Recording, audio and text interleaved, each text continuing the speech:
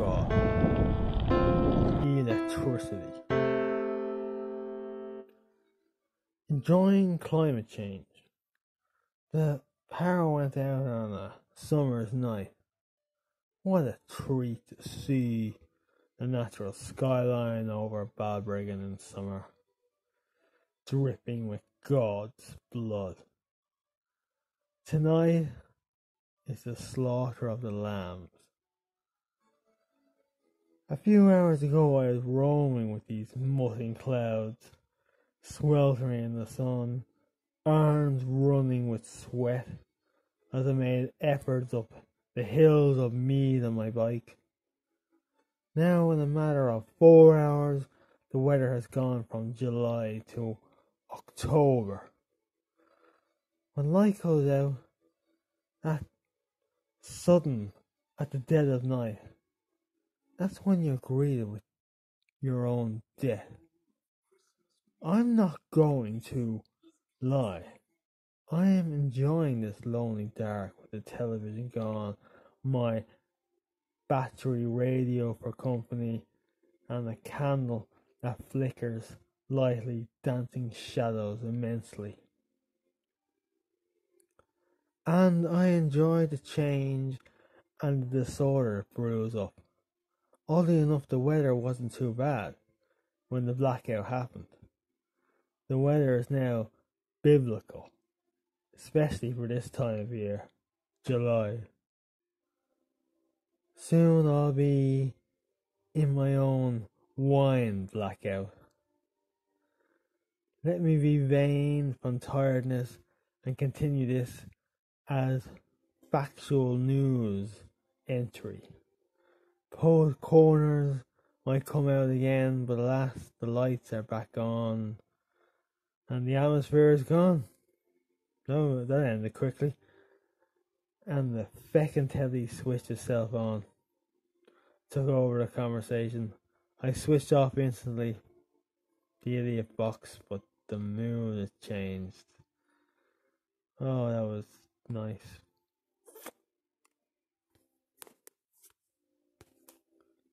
I see what you're trying to do there.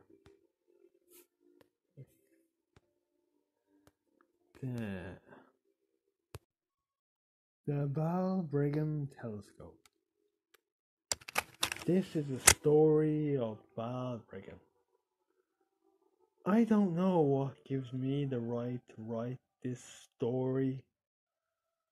I don't know my expertise on this town or my history in this town that would bequeath to me its place as a historian.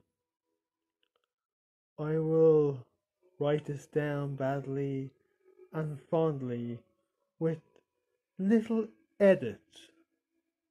Mistakes will be embraced and bad prose licked up into your mouth with words of nonsense.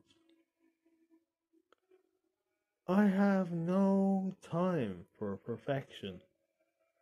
Success is the road to boredom, malaise, and that horrible thought, which I won't bother mention.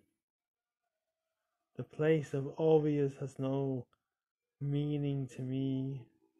The place of success is just a dopamine buzz pinging.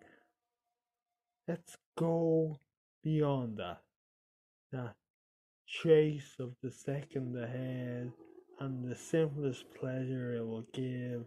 Let's go into the future to hit you, go back 1,000 years into the past. That's right. It's wrong. My writing on the history of Balbriggan will match the weather of Ireland. Is it coming? Is it going? That cloud on the horizon, black with menace, has been doing this thing for 1,000,000 years. It's literally defeated mountains, worn you down into the ground. And yet, you get upset if I say Gemma O'Doherty or migrants in Wexford. Has it ever been just words in this flight of passage through all the words that follow Ness? The Loch Ness monster finally makes sense. It's clear, it's there. What else is it? You don't care. I am the where I am motion of the world. The thing chasing a thing, thinking. Things mean things. Whatever you remember happened for a reason. If none of this makes sense, that's the point. Before we go on, I've got horror stories that make horror stories that are real seem lame.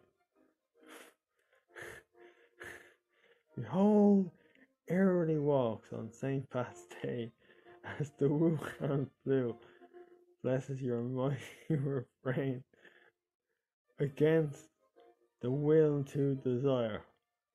All the streets are empty things wasting away into the place where space can breathe. The virus walks down the street and feels alone. The poor thing can only infect you in your home. The walk of virus that's been here before from bats in caves long ago. Let me jump from you to flu, says the Batman. says the Batman. Flu, dreary merrily. It drinks off the kindness of man's inclination to proximity. The scope for the past is long gone as we wrestle with the poor quest against morality. Do you feel sick? Do you feel tired? Of course you don't. Balbriggan, you are winning. I'm sorry, I'm stopping. This is just fucking nonsense from here on in. I need to go to the toilet.